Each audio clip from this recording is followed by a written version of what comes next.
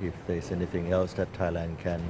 provide further assistance to the Norwegian nationals, please do not hesitate to let us know. Secondly, I have thanked him and the Norwegian government for providing specific assistance to Thailand, especially in terms of providing forensic experts and psychiatrists and psychologists, especially in our final stage of the relief effort.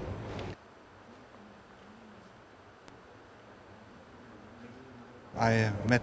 some of the Norwegian tourists returning very early to Norway, and they all come up to me to express their thanks to the Thai people, and they told me quite pointedly that when you go to Thailand, you have to convey our thanks for the way we have been helped with in every way, with water, with transportation,